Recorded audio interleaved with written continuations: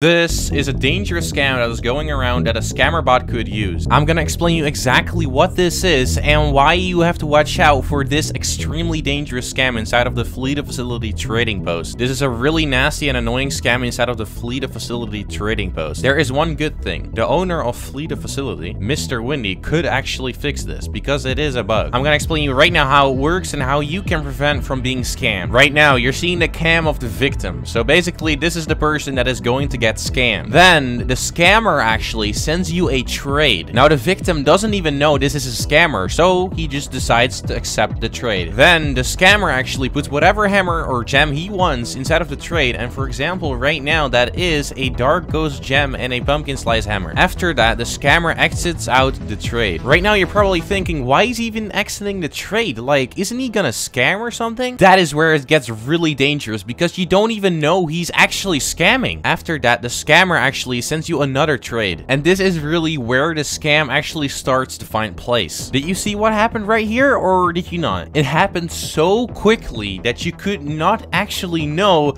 that this is basically the scam. The scammer never put the pumpkin slice and the dark ghost inside of the trade, but it is already right there. You don't understand it? Let me explain real quick. The scammer created a lag spike with his internet, and because of that, the hammer and the gem are still inside of the next trade. So the pumpkin slice and the dark ghost are not in the trade, but they are there. So it's basically a picture, but they are not there. So what it comes down to is that if right now the victim puts items inside of the trade and he accepts the trade, that means he is not getting the pumpkin slice and the dark ghost. But the victim, if he puts items in the trade and he accepts it, that means all the items that are from the victim are going to the scammer. So the scammer just gets a bunch of hammers and the victim doesn't get anything. And now the really bad thing is, I have seen so many people already doing this scam inside of the trading post,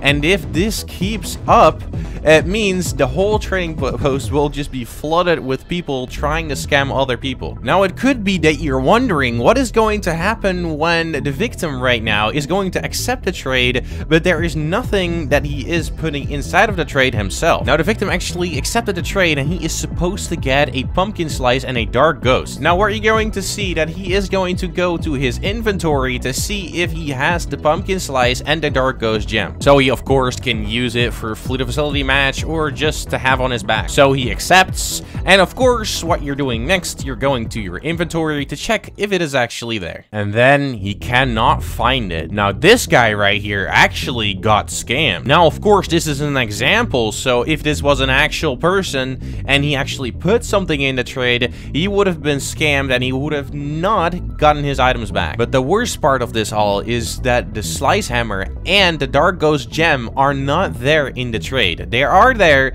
but it's at the same time not there at all. What you're seeing right now is the actual scammer perspective. So this is how it looks like for the scammer. And of course, this could also be like a bot. So if this wasn't a person, this person could just be scamming all day long whoever this person wanted to. And right here you can actually see that the scammer is trying to accept the trade, but the scammer caused lag on purpose with his internet, so he is not accepting the trade yet. But then he actually keeps the hammer, which is so weird, and that is not supposed to happen, because you can see his inventory right now of the scammer and he still has the pumpkin slice and the dark ghost inside of his inventory, which is not supposed to happen at all. Now the owner of Roblox Flee The Facility actually could fix this. This Roblox Flee The Facility scam can really not be out here at all. If this is going to be still here for the next couple of weeks, a lot of people inside of Roblox Flee The Facility are actually going to get scammed. But how can you prevent this from happening to you? The only thing I can really say to prevent this from happening to you is do not trade with people you do not trust,